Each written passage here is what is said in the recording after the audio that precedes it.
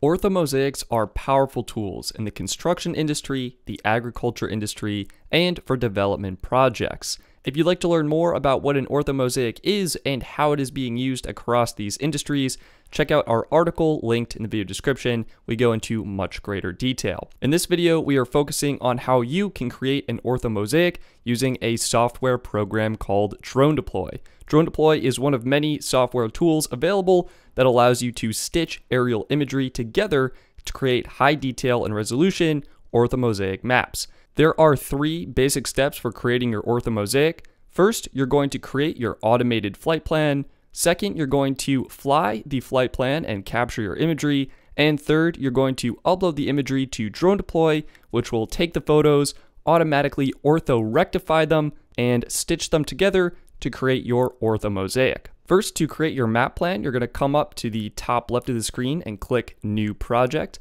Enter the address of your project. In our case, we have a construction project in Framingham, Massachusetts. Click on the address of your project, and DroneDeploy will zoom you in to your address. If you'd like, you can zoom in a little bit more on the map, make sure you can see your property, and then click Create Project here. Next, you can give your project a name and click Continue. To create your map plan, come over to the left of the screen and select Maps and Models. DroneDeploy will place a square flight plan on your map. To modify the perimeter, click and drag on the little dots, and you can extend the map to cover your entire property. You can also add new dots by clicking on the middle between these waypoints. Adjust the map as needed to make sure it encompasses all of your property with a healthy distance between the edge of your map and the edge of your property. Once your map plan is positioned, you can come over to the side where you can give it a name.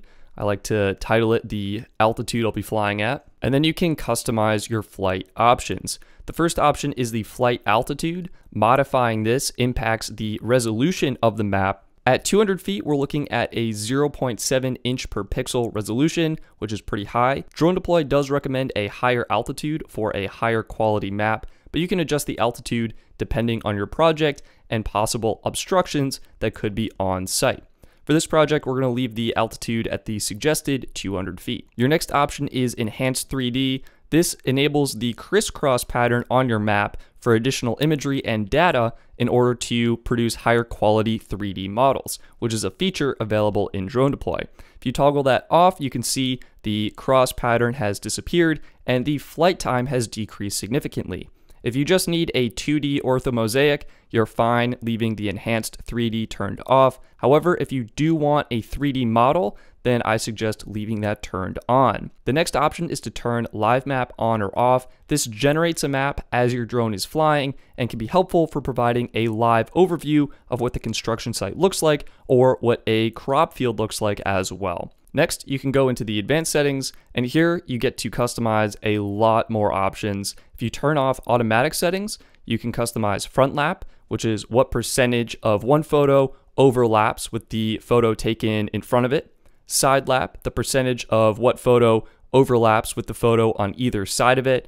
The flight direction, we recommend experimenting with this as oftentimes you can find an angle that will reduce your flight time. You can see altering it, I went up to 18 minutes. Now we're at 17:31. That's a pretty good time. Your next setting is the mapping flight speed. Typically, it's best to leave this at the default value, which is often the maximum flight speed available. If you're going to be flying in a lower light environment, it can be beneficial to decrease your flight speed for higher quality low light photos.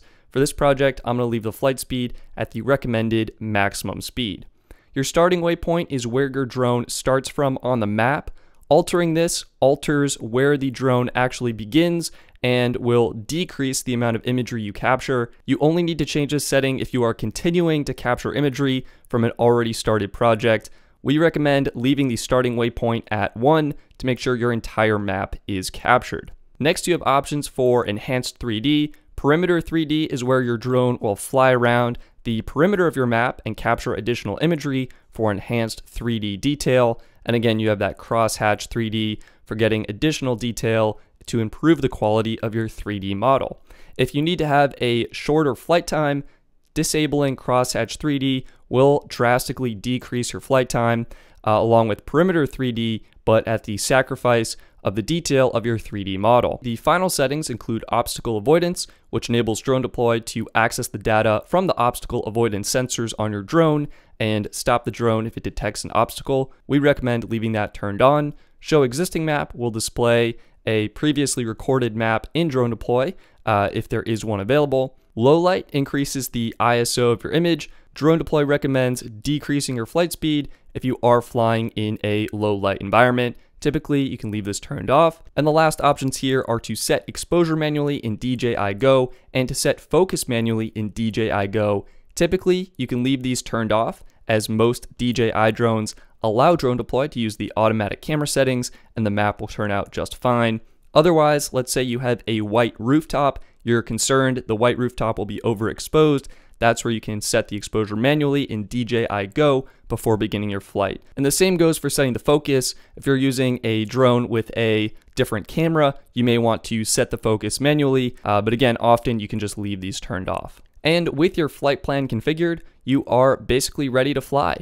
All your changes are automatically saved in DroneDeploy, and the next step is to go out on site and capture your imagery. When you're on site, simply connect your drone as you normally would, and instead of launching DJI Go, launch DroneDeploy.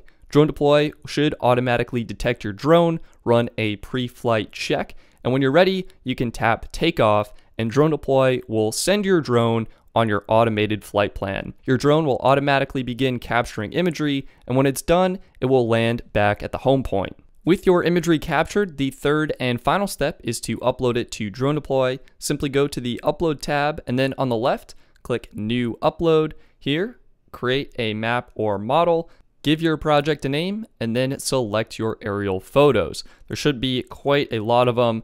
Select them all and begin uploading them to DroneDeploy. DroneDeploy will plot them out on the map so you can see where they were taken. You can kind of see the crosshatch pattern, and then select what type of map you are generating. You can choose either terrain or structure. In our case, we're doing a construction site, which does have a large structure on it, so I'm going to select that.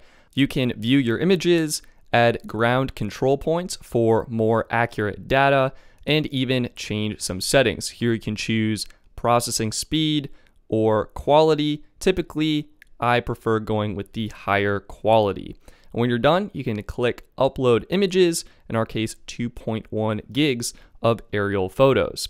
DroneDeploy will upload your images, process them, ortho-rectify them, make sure they are geometrically accurate, and then merge them together to create your orthomosaic map. You'll get a notice that your files were uploaded successfully and that your map is processing. DroneDeploy will email you when it's ready. When your map has finished processing, you can use it to get an updated and high-resolution aerial view of your site and use it to measure true distances. DroneDeploy has tools to measure distance, area, and volume, and you can see here we were using it to calculate the dimensions of a rooftop. So that is how you create an orthomosaic map in DroneDeploy. If you're interested in learning more about how to use DroneDeploy to measure a rooftop, we have a video actually comparing DroneDeploy with RoofSnap, two powerful roof measuring tools. Otherwise, that wraps up this video. There's a link in the video description with a full article covering over the steps we went through in this video. Subscribe for more videos like this one, and sign up for our newsletter to get our videos sent directly to your inbox.